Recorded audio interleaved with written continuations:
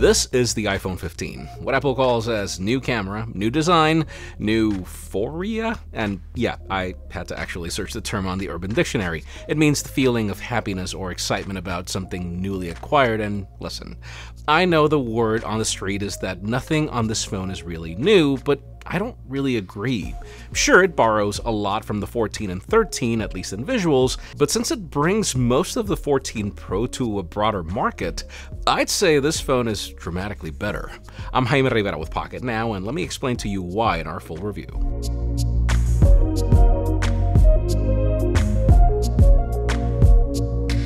I think the best way to start is by clarifying that even if I could have bundled this review with the iPhone 15 Plus, I won't. I learned pretty easily last year that they target a different audience, so today I'm going to be all about the base model. I could sit here and tell you that this is the best iPhone for most people, but in a lot of ways, I think it's actually more.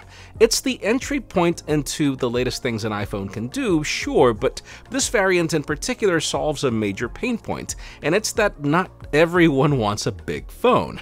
It's even hard to compare this variant to any Android phone because I know of only one or two small options left. You'd think that's because most people want larger phones, but the reality is that pulling off a good small phone is harder the more powerful they get, while battery technology just does not shrink.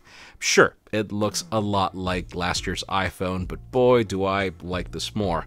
Apple's decision to curve the back has made it more ergonomic, sure, but then the combination with this color-infused glass makes it feel so much better. And then just look at this matte black, it looks so good. It almost reminds me of the aluminum iPhone 7 Plus that we all praised.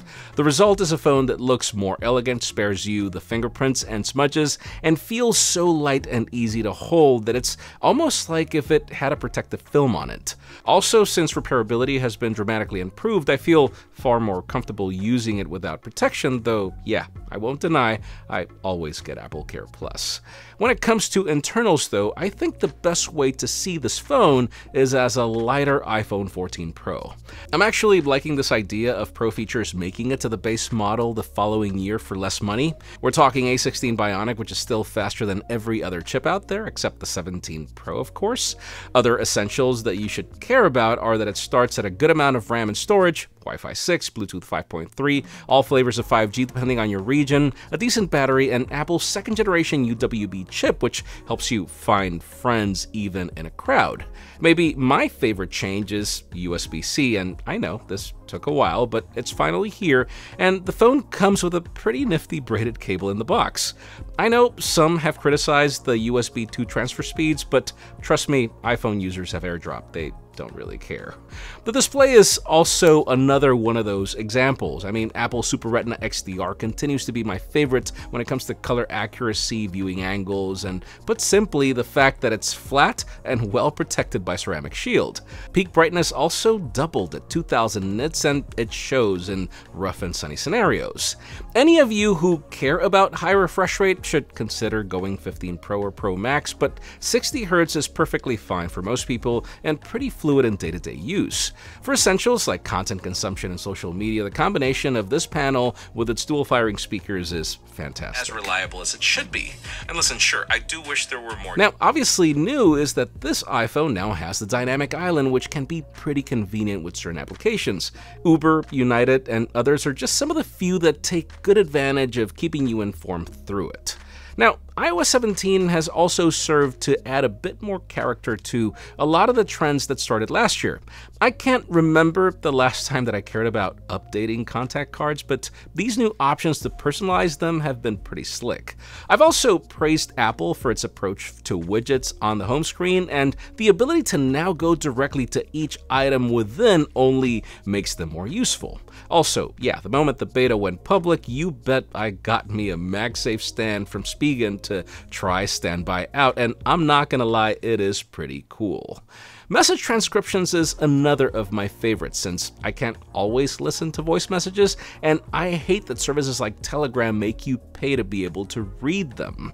I know messages got a bit more streamlined with this update, which is good, but I'm not really a fan of the extra command at the left to reach those controls, though the good thing is that the right command switches to the last one you used at least.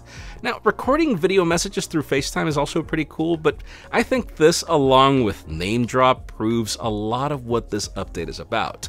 It's meant to provide other forms of communication, but yes, notice that it's for other iOS users. If you thought iMessage was a lock-in before, trust me, iOS 17 multiplies that by 10. But then again, Android really needs to stop fumbling with launching FaceTime competitors it kills quickly, like Hangouts, for example, and seriously, just stop the campaigns and figure things out. The result has been a pretty positive experience using this iPhone 15 over the last few weeks. Battery life has been pretty solid, giving me a full day of moderate use. Phone calls have also proven to be just as good as data connectivity over AT&T's 5G network in New York City. I mean, I can't really say that I've spent any moment where I wish that I was carrying another phone, and that states a lot about how good this device has become. And listen, the best example of that is with the cameras. The one thing that deferred me from using base iPhones before was having just 2 of them, but the changes this year are dramatic. Apple has made some great improvements in specifications in order to provide 3 focal lengths, better zoom options, and then pretty much most of the camera features you had last year with the iPhone 14 Pro, and then some new ones like capturing depth information to turn most photos into portraits later.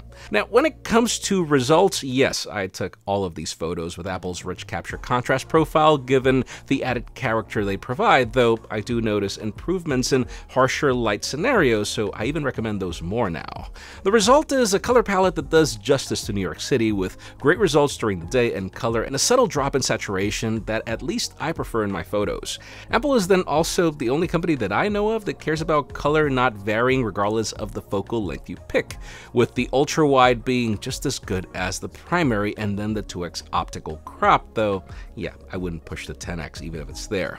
I also notice improvements in low light with faster photos using night mode, and the advantage that they're not overdone. I feel a lot of companies overblow the results for bragging rights, while iPhones are more consistent to what the eye can see, even if, sure, I wish there was a button to trigger night mode at my disposal instead of depending on the system determining that it should be available.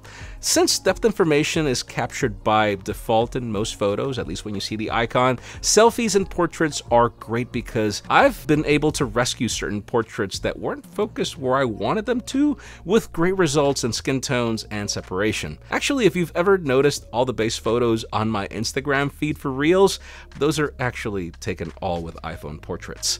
And then the main reason I'll always recommend iPhones is video. There's seriously no room for comparison between this and any Android phone when it comes to color, dynamic range, stabilization, and how well the phone adapts to different scenarios, and I think it still has to do with the codec. I mean, there's less warping. The quality is just so much better. Also, since this is a 14 Pro in essence, action mode is also present here as an option from the primary cameras. Now, even if you were to switch to selfie video, which I used a lot for my Apple Watch Series 9 review, this is really not just about the fact that it can do 4K at 60, but the fact that it looks just as good from the front than from the primary cameras, even for my creative work, which is the reason I trust this as my B camera. To conclude, I think it's important to look at the bigger picture of why this phone exists. This is not Apple's flagship, but the company doesn't really make mid-rangers either. There's never been an iPhone made of cheap materials, lackluster displays, or mediocre cameras to meet a certain price point, if you've noticed.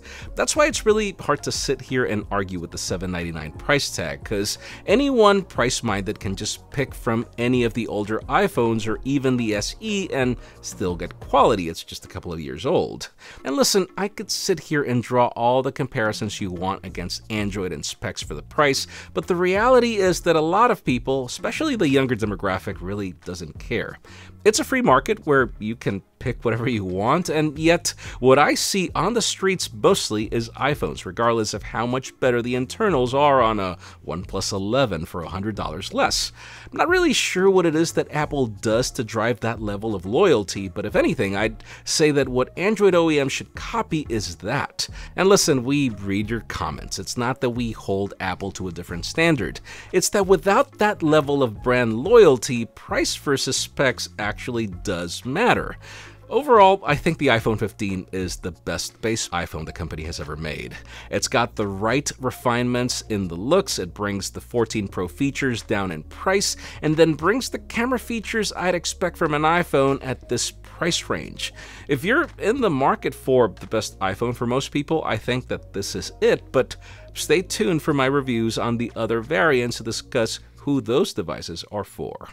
Let me know if you agree with our assessment in the comments down below, and while you're at it, follow us on social media and subscribe to our channel for more videos like this one. You can also follow me on my personal handles to see me start with the smallest iPhone, but don't worry, we're gonna get to the others. Please give this video a thumbs up if you like what you saw. I'm Jaime Rivera, thanks so much for watching. We'll see you on the next one.